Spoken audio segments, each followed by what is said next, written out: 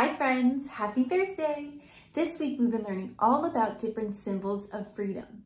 And yesterday we explored a bald eagle. And today we're going to learn a little bit more about that.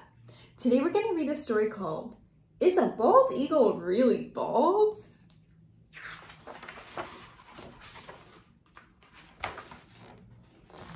Our class is having a visitor today. Miss Patel makes us guess who. Our visitor eats fish, she hints. Is it my dad? Asks Annabelle. No, says our teacher. It has a sharp beak and feathers. Joshua guesses. Is it a duck? No, it is a bird. What do you see on this dollar? Asks Miss Patel. This is a dollar bill. Do you know what's on a dollar bill? A bald eagle, says Rose. That's right, Em, answers Miss Patel. Did you know that there's a bald eagle on a dollar bill? Why is a bald eagle on the dollar? Asked Natalie. The bald eagle is a symbol of our country. What country do we live in? America. What is a symbol? Asked John. Maybe you could help John out. Can you tell John, what is a symbol? A symbol is something that stands for something else, answers our teacher. Like a bear is a symbol of our school. We call the bear our mascot, which is like a symbol. We learned that eagles have been symbols in other places too. They appeared on coins long time ago in Greece and Rome.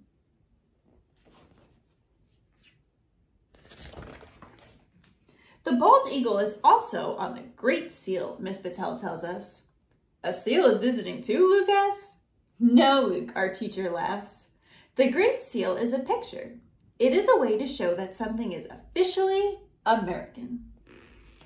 We learned that the Great Seal has been on money and stamps. It's also on the government buildings and important papers. Some soldiers have Great Seal on the buttons of their uniforms. The Great Seal has been a symbol of the United States. Look closely at the Great Seal, says Miss Patel. What is a bald eagle holding in its feet? I see a plant, says Karen. Right, says Miss Patel. It's an olive branch. It stands for peace. I see arrows, says Noah. The arrows are for strength, explains Miss Patel. Why are there stars on the top? Asked Kevin. There are 13 stars, says Miss Patel. That's because our country started out with 13 states. How many states do we have now? 50, and there are 50 stars to represent 50 states. Knock, knock, a woman walks in with a big box. Looks like my dog's kennel, whispers Sophia. Hello, class, says the woman. I'm Dr. Kelly. I brought a bald eagle to meet you today. His name is Sam. We all have to sit still so we don't scare Sam, but Dr. Kelly puts on the glove to protect her hand from the bald eagle's feet.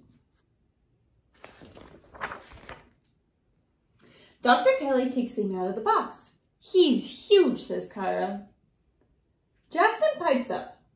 Didn't you say he was bald? Good question, says Dr. Kelly.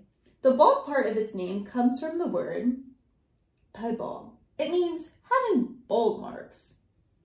We admire Sam's white and brown feathers.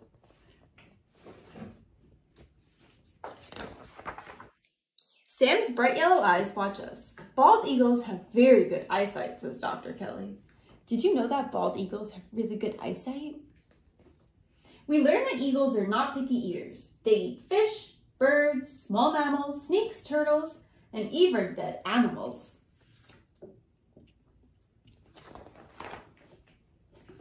Why is the bald eagle our country's mascot? Asked Harry. I know, says Lily, because they fly free. And Americans are free. Good answer, says Miss Patel. Also, bald eagles live only in North America.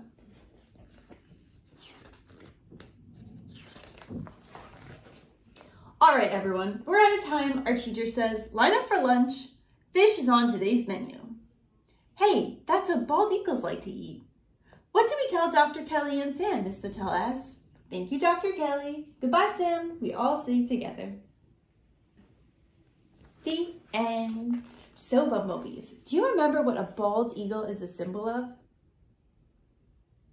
Freedom. What are some other symbols that we've learned about this week that also stand for freedom? We learned about the flag, remember? F is for flag, F is for freedom. So we learned about the flag. We learned about the Statue of Liberty, the Liberty Bell, the bald eagle. And today, I'd like to tell you about something new. So after you watch this video, we're gonna watch another video with another symbol of freedom. Enjoy, bumblebees.